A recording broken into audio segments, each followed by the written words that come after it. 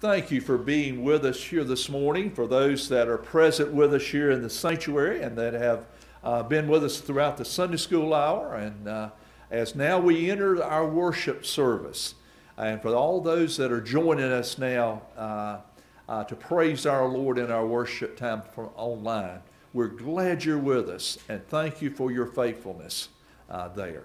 So let's begin our time of worship here, and giving the Lord the honor, praise, and glory for all that He continues to do in each of our lives as we sing praises to Him. Phyllis, come and lead us.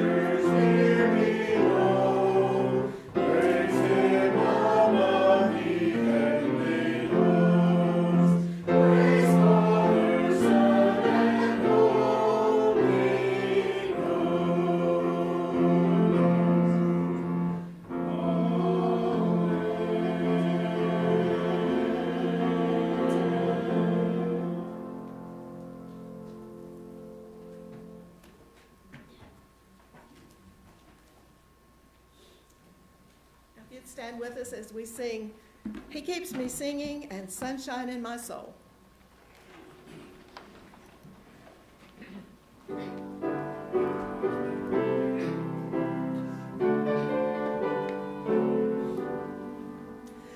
There's within my heart a melody, Jesus whispers sweet and low, then I'm living, peace be still, in all of my ebb and flow. Jesus, Jesus, Jesus, sweet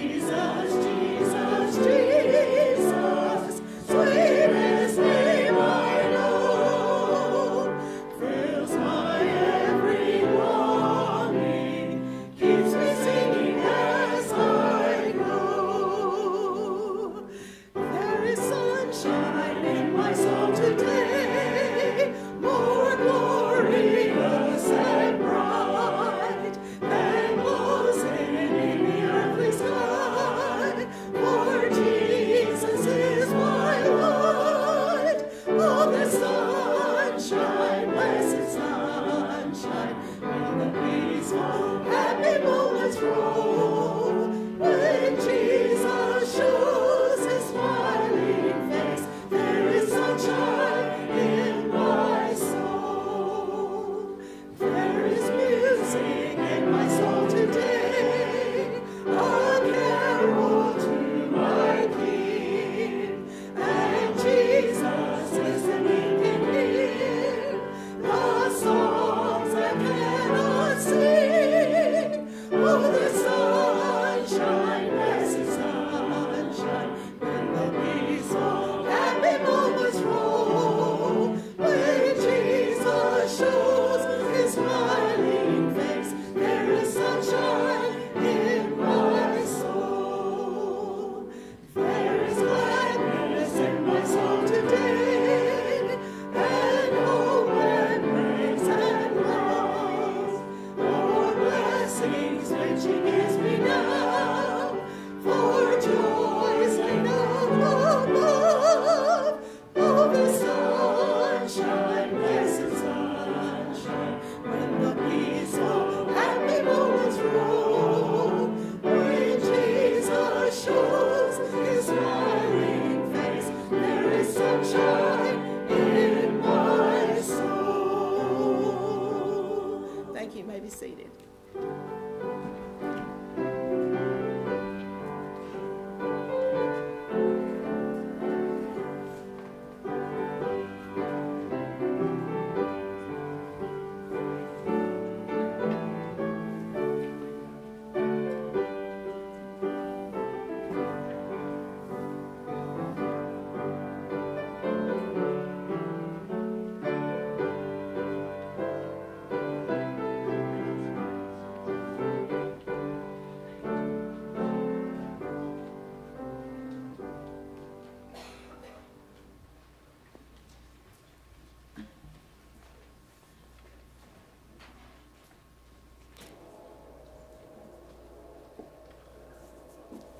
Appreciate that message and song.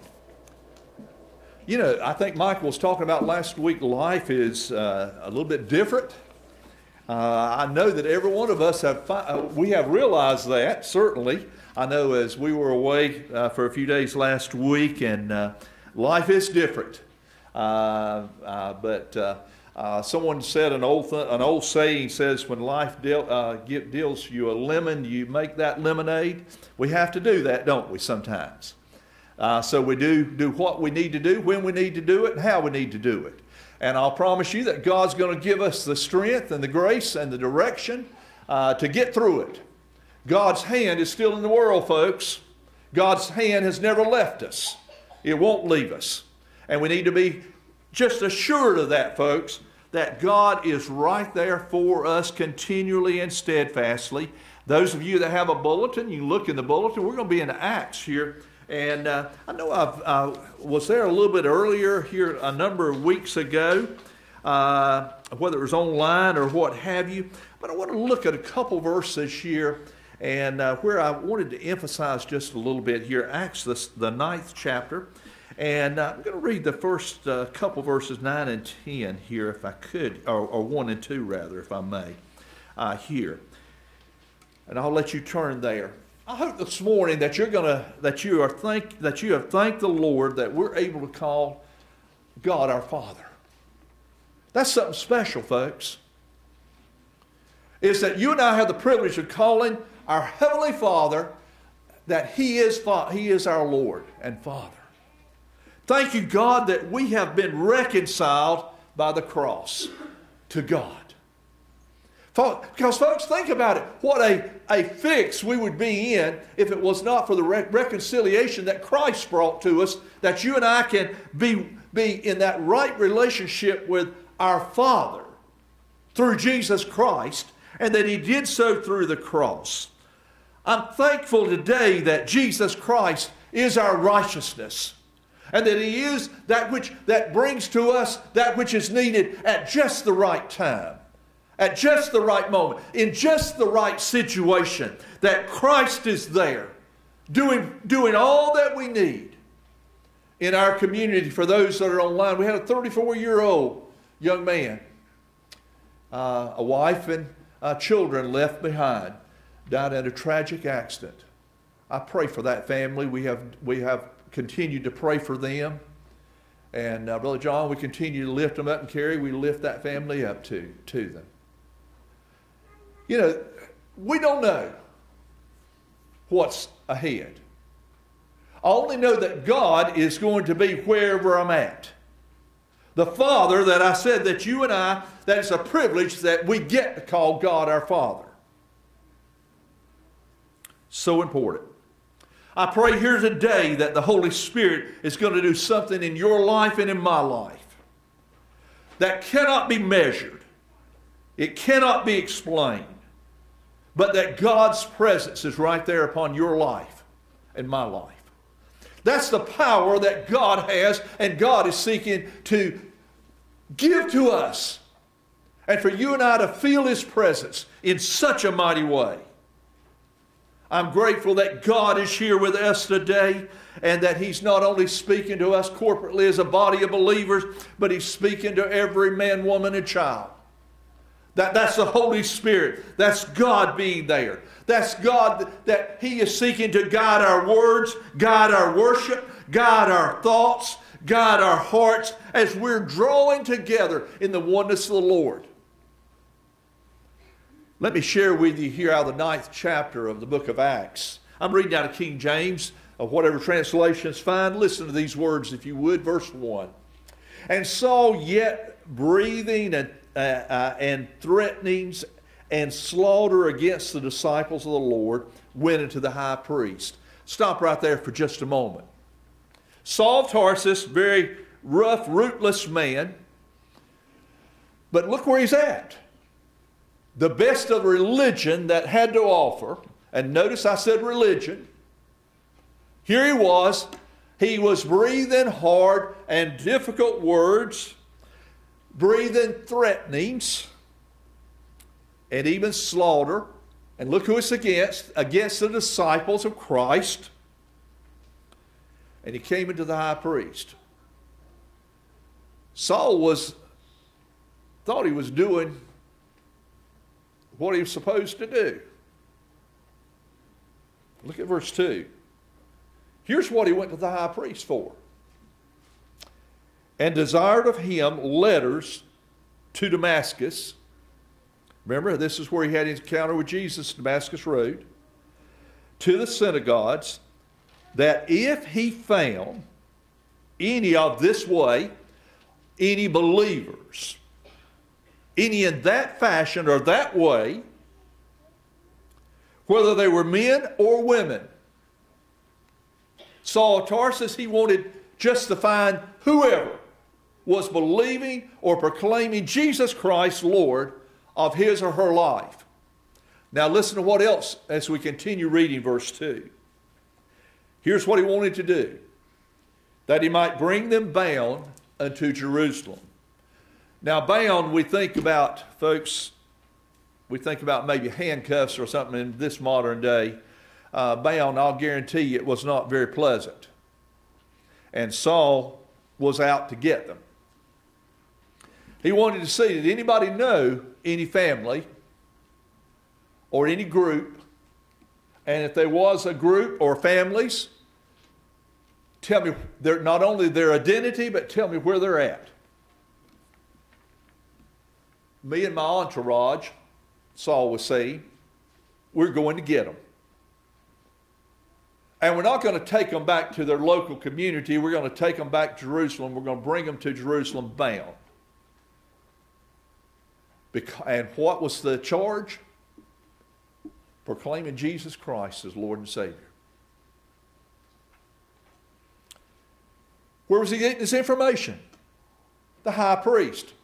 Let's think for a minute about the high priest. Jesus said, he's our great high priest, isn't he? Now, but the high priest in that day oversaw things, go behind the Holy of Holies. You remember that massive veil that when Christ cried out, it's finished, it rent from top to bottom. It was useless. It could never be repaired. No more would a high priest or someone have to take the sacrifice back behind the Holy of Holies and to offer that sacrifice for the atonement of your family's sins in your life and your family's life no longer. This was who Saul of Tarsus was going before. And he was wanting to get the information that he needed so that the cause of Christ, the name of Christ, that it might be annihilated or removed from anyone's mind or memory. And certainly they would not do any proclamations or proclaiming that Jesus Christ is Lord and that He is my Savior and that His power is imminent. That was not going to be proclaimed, and if they thought it, they were certainly not going to bring it out in the public. His desire was to shut down the name of Jesus. Oh, many have tried throughout these centuries since Christ has been here. From book burnings to bans. But the name of Jesus is still proclaimed, folks. He still sits on the throne. He's Lord of all. He's coming back, folks. He's coming back. Let me share a few other things here. We're not going to get through all this scripture, but I wanted just to give you a little insight of where Saul of Tarsus was, getting ready to be named Paul. Let's think a little bit. I think the time has come, folks, that you and I need to get serious about eternity. You know, a lot of times we think eternity's way out there. I used to think that. Teenager. I got all the time in the world. And you know what happened? I woke up one day and I realized Mom and Dad's already in heaven. Grandpa and Grandma are there. I'm the next one, or my brothers, or my family. Where did time go? The Bible talks about that time. Certainly, it does flee, and it flees so quickly. It's so important that we are continually lifting Christ up in your life and in my life. We're closer today to stepping into eternity than ever before. Let me ask you a few questions. How you're living?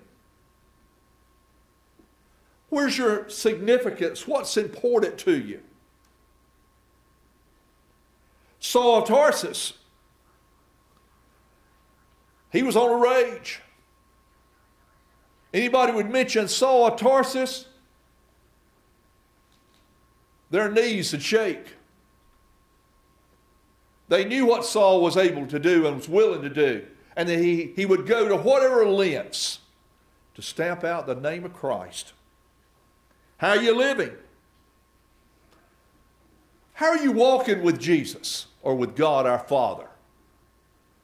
Where's your walk? What's it like? Is your walk where it needs to be?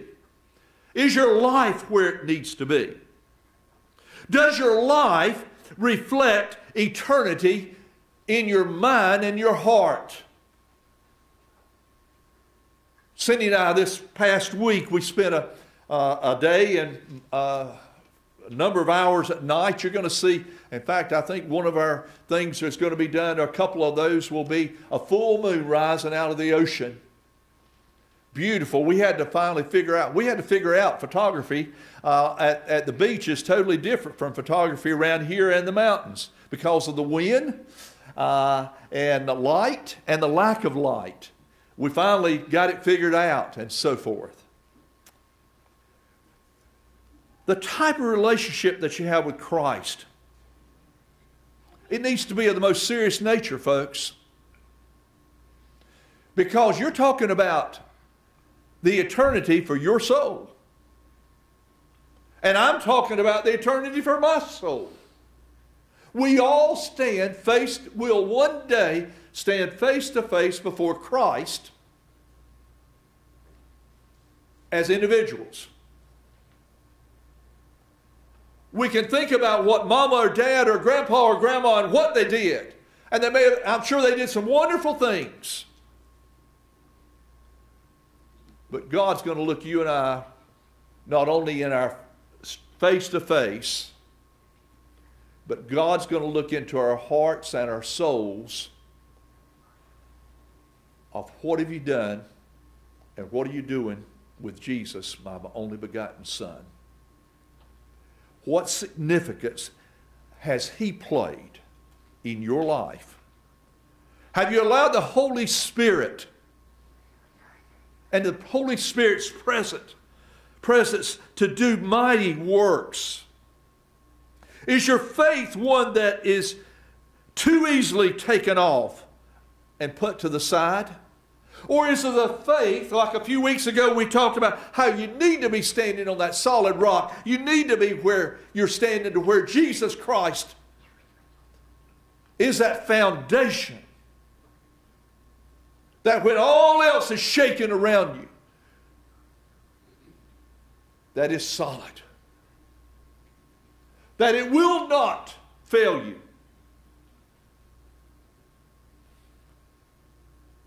You'll see a few of these things that we filmed. What I call the fourth floor of this building. It's a 3-story building, but they stuck they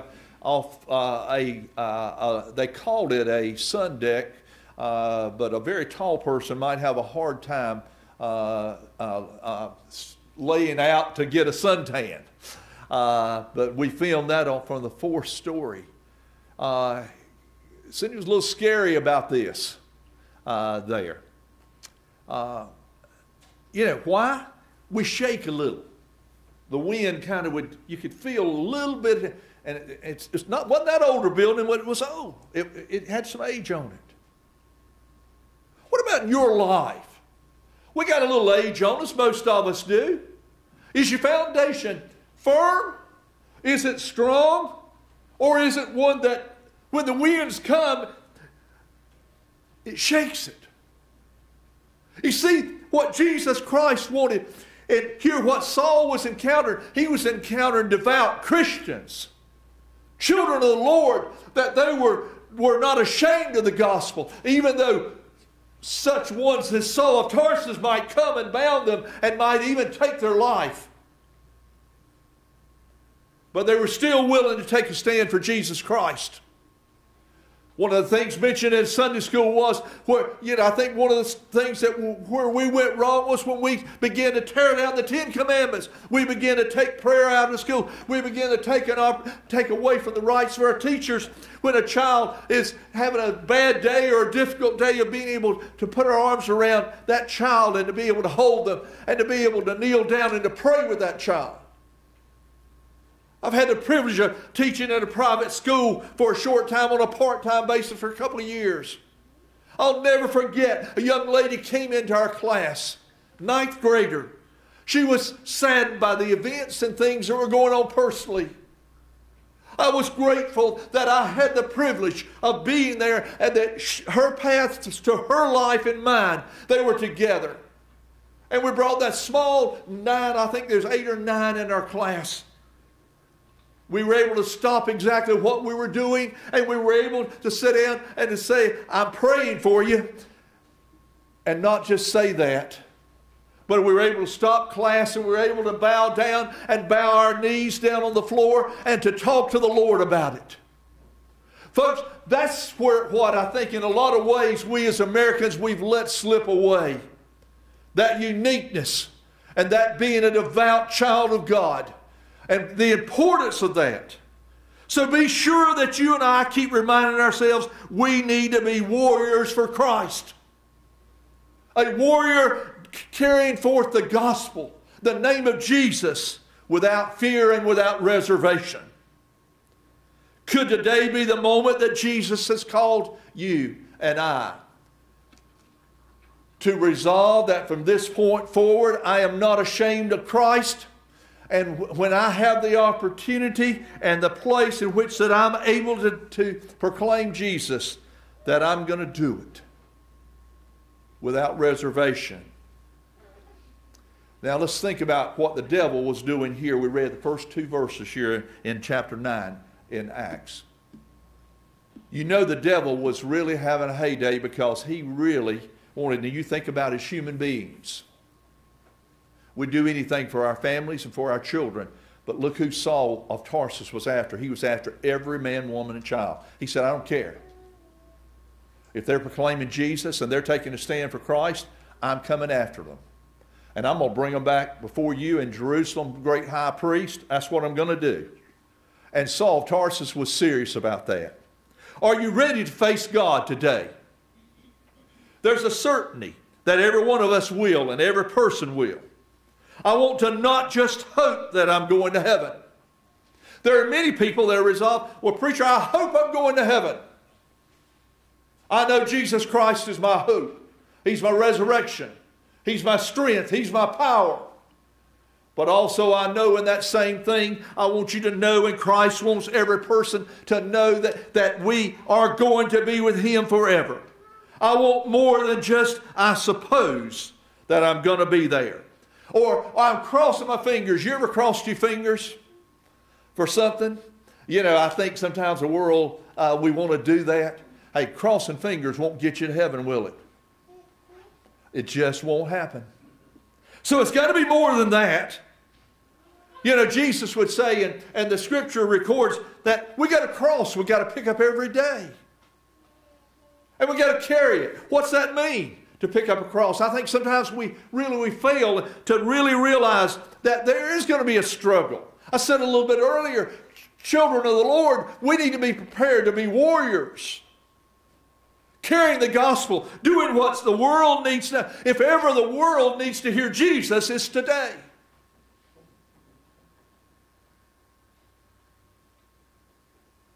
I had an opportunity to tell a priest there in the Isle of Palms. I don't think he appreciated it too much, but I met him. He liked to be called Father, and I told him I'm a Southern Baptist preacher. And I've been a pastor for pushing now 45, 50 years. And I'd like to film a little something out here in front of your building. And I told him I'm saved by Jesus Christ. So he didn't proclaim anything back to me. I was expecting a comeback, but he didn't. Very nice. Incidentally, I did film there. I'm not sure we'll be able to show it because of some of the sound difficulties we were having there. But you know, I don't care where you go. I don't care who you meet and who you see. Jesus needs to be on the forefront of your life. You need to be willing to talk about Jesus. There's no doubt that there were some in Saul of Tarsus' day. There were some families that, because of the threats that Saul and others were making, and they were real threats, rest assured. It was real. That there was some that no doubt it hindered and it shut up some of their voices. I don't want to see that happen in 2020 because, you know, I'm convinced that there's a world out there and there's a county called Union County and there is a state called North Carolina and there's a nation called the United States of America that needs to hear, and that a lot of the solution for what our problem and what ails us, folks, it's not going to be found in Washington, D.C. or anywhere else. It's going to be found in Jesus Christ. I'm convinced of that. And we need to not be hushed. Are you a professing Christian, or are you simply one that has given his or her life to Christ and then for whatever reason you stopped? Are you at a place in your life where nothing seems to satisfy you? Folks, that could be the Holy Spirit that is really doing a work in your life, making that lack of peace. God will deal with you. He'll deal with me, and He'll deal with every man, woman, and child here through the power and the presence of the Holy Spirit. Are you longing for something that you're not sure exactly what it is? Then I would ask you, are you operating your life outside of the Spirit of God? Are you operating your life outside of where you know you ought to be? And that is in that close-knit relationship with Christ, with Him as Lord and Savior. I said at the very beginning, it is such a privilege that we're able to call our Heavenly Father Lord. Thinking about Jesus is not enough, folks. You and I will never have peace until we surrender or give ourselves up to the cause of Christ. There are times in Cynthia's and my life that we were seeking and praying and asking for God's intervention in certain circumstances or situations. And you know what the Lord would tell us many times? And we'd find out later, God was simply waiting on us. Give it to me. There were a number of instances where finally we realized that God was not going to act on our behalf. It wasn't that God didn't care. It wasn't that God did not know the needs that Cindy and I had. It was simply that we were unwilling to totally surrender that to God. I'm convinced that God is waiting many times in your life and in my life. He's waiting on you and I to give it to Him. And giving doesn't mean that I bring it today and then I pick it back up and I walk back out the door and I struggle with it just like I did before. I still struggle with it. Bring it to God and leave it. And trust God. I'll promise you that there's nothing that God can't handle. Amen? He certainly can handle it. He's more than able to do that in your life and in my life. Saul of Tarsus asked the questions of Jesus when he encountered him later on. And if you read, and I encourage you to read the rest of the scripture. Who are you? And he found out he met Jesus, the very one that he was persecuting, the very one that he was bringing families before the hierarchy of that day.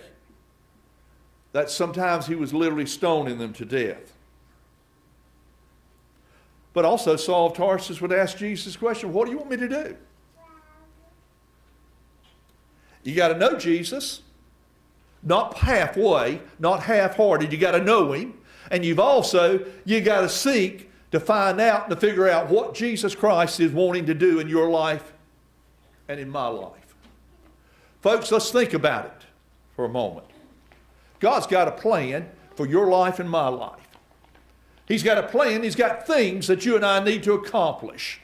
And as long as I got breath, there's something that I'm going to be able to do in the name of Jesus Christ. There are some things I know that as every year goes by, I can't do them quite as quickly or as effectively as I once could. I wish I could, but I can't.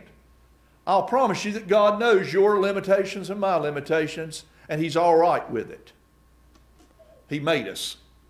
But He is seeking for you and I to answer those questions for us in each of our lives. Our whole lives must seek to glorify God. Notice I said, folks, our whole life, not part of it. I think this is where so many times we want to give God just a piece of us instead of our entire life and entire being. Folks, that's not what God asked for. You and I will never have peace until you and I get rid of the sin and the baggage that every one of us carry. You're going to struggle until you release it to God. Many hear the word and experience to a certain degree what Christ is saying in their lives, but they let the storms hit, and if we're not careful, we'll go back to our old ways. We'll go back to our old habits, failing to put our trust and faith in the Master to carry us through. That's a tendency, folks, of the flesh that comes so many times. Got to be cautious. Why is there so many of us in our lives that we seek this over and over?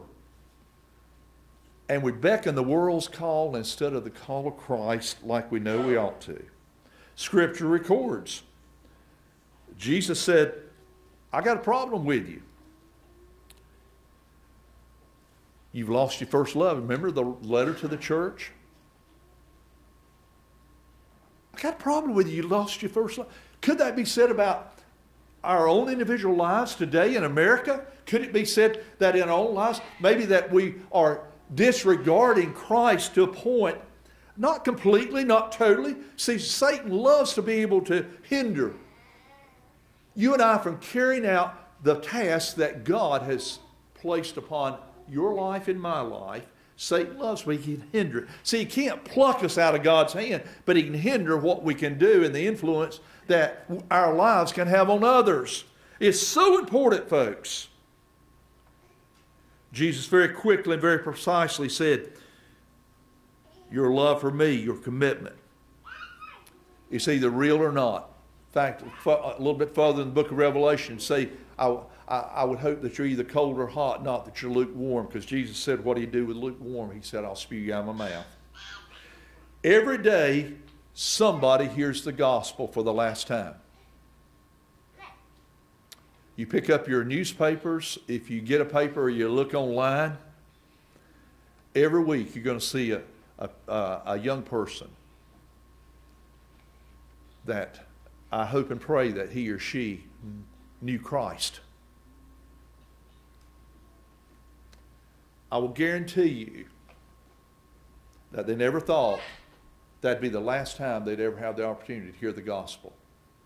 I pray every one of us can be back in God's house this week, or we're going to listen on Wednesday nights, or on Fridays when you get Sunday school lessons. I pray that we're going to have an opportunity to be back. Is there any guarantees of that? No. Time's not mine. Neither is it yours. So every day somebody hears the gospel for the very last time. No one here today knows with certainty that we'll ever hear the gospel again. The time is God's, not ours. As Jesus is calling you, I challenge you, please don't fight it. Jesus stands ready here this morning to help you and I to deal with the issues and the concerns that life is confronting us with. And listen, folks, I know all of God's children got problems. Is that not right? We all have concerns. We all have difficulties. We all have struggles. We all have times in which that we wished we could just snap our fingers and it'd go away.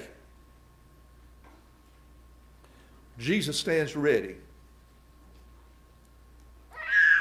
to help us deal with the issues and the circumstances and the sin in every one of our lives here today. He's asking you and I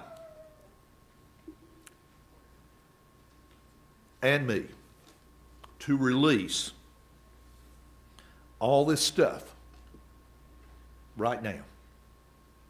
At some point, each one of us, we have to say, this is the day. When are you going to do it? When are you going to deal with eternity? When are you going to deal with Jesus in the way that he is deserving and desires to in every one of our lives? I'm not talking necessarily, it's all inclusive of salvation. But see, I'm convinced that God doesn't just stop with salvation, that he's continually seeking you and I out to do that which is right. You see, these followers that Saul was dealing with and he was seeking to go after, they were committed converts of Jesus Christ, followers of Christ. That was who they were dealing with. And Saul of Tarsus, they'd gotten past that salvation and they were onward Christian soldier, as the old hymn goes. The trumpet of the Lord's going to sound one day. Jesus is going to reappear. He's going to come back for believers. Some are going with him, sadly, but there's some that are not. You see, we have to come to that point that we need to make that decision.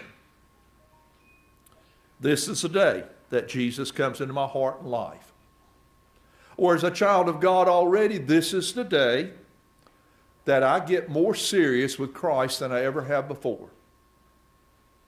That my voice and my heart and my belief and my faith will not be silenced, but I will take that firm stand in the name of Jesus Christ. I will not cease to pray in the name of Jesus. Let me repeat that. I will not cease to pray in the name of Jesus, for he is my Lord. He is my Savior. He's Lord of all things. He's got to be Lord of all things in your life and my life, folks. He has to be. Nothing else is acceptable. He's got to be Lord of all. Otherwise, He's Lord of nothing in your life and my life. We're either all in or we're all out.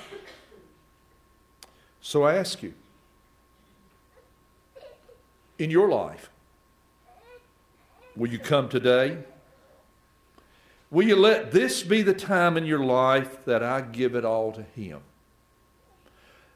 And for most of us, we settled a long time ago about eternity.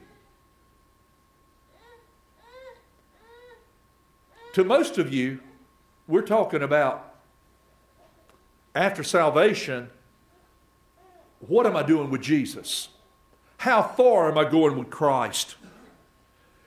Whether it's salvation, recommitment, or whatever God is leading you and I to do right now, or the person that God is leading us to be, make it right now.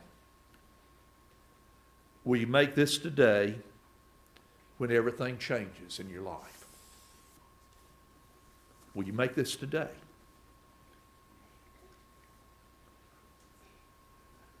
Christian, child of God, most of us here, where are you at in your stand with Jesus Christ this morning? Now, this is His altar. I'm not going to stop you. If you want to come to this altar this morning, that's okay. But I'm going to ask you right where you're at. We're going to close in prayer in just a moment. Will you just recommit your life to Jesus Christ?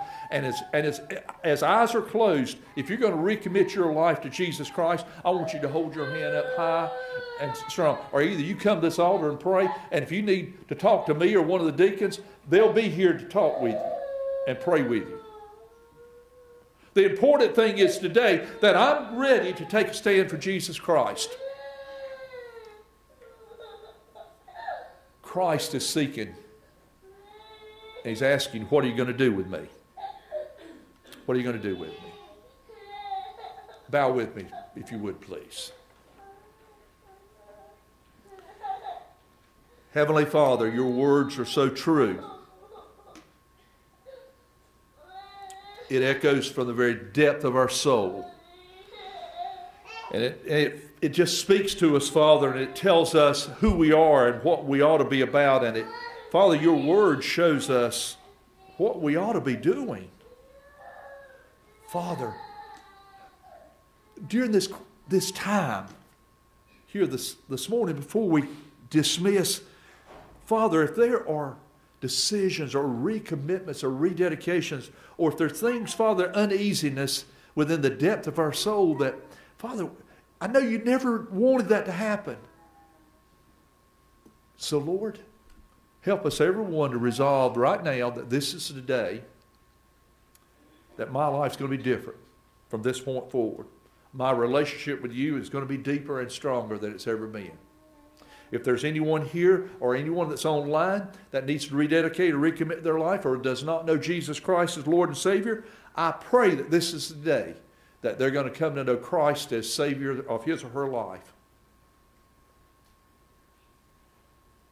Help this to be the day, Father, in our life.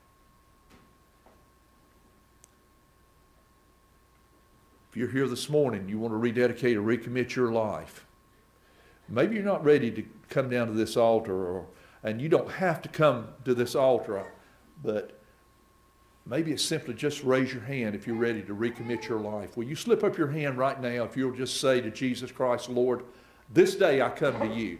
I recommit my life to dedication. I'm seeing the hands go out all over this sanctuary. If you're at home, will you just slip up your hand? I'll promise you Jesus is seeing every hand, every person's life, and that as we go forth in here, I don't want you to carry out all that baggage that you brought in. I don't want to see you carry it out, but more importantly, Jesus doesn't want you to carry it out. He said, bring it to me, and he said, I'll take care of it. Leave it with me. Thank you for being here. Thank you for your faithfulness. We're asking all these things in Jesus' precious name. Amen. Thank you, folks that are at home. and online. Thank you for your presence and your faithfulness. We're grateful that you're with us here also, and each one that's here in our sanctuary. If you live in the area, we would invite you to come and be a part of us. We'd love to have you. May God bless you. Have a wonderful week. Take care.